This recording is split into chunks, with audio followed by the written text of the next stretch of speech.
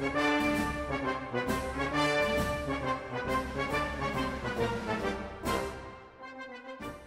the Circus exhibition was conceived here at the Ontario Science Centre.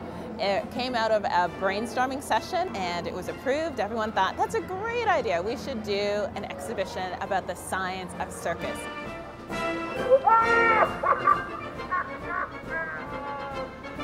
There's a lot of science going on in the circus, and we just thought it would be a great opportunity to take a closer peek at what's going on behind the entertainment and the enjoyment. I mean, you can talk about the physiology of the circus acrobats, you can talk about the physics of juggling, you can talk about the biology of the animals and the circus remnants that they leave behind.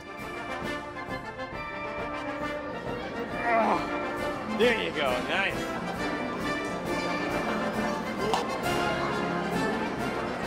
There's a lot of science going on behind tightrope walking. The number one thing to keep in mind is to keep your center of balance right over the wire. That's something that tightrope walkers excel at. They're very conscious of where their center of balance is, and so they're able to do it almost effortlessly.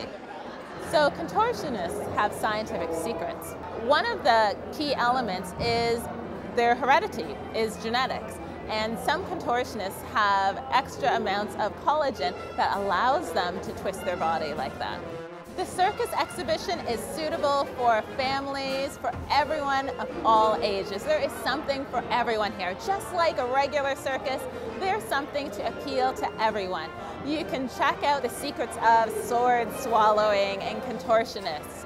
Or if you are feeling more in a clowning mood, there's a lot of the background on clowning and quite a few really funny things for you to learn about. You can even learn about circus lingo. So whether you're small, whether you're a teenager, whether you're an adult, whether you're a senior, there's something here at the circus exhibition for everyone.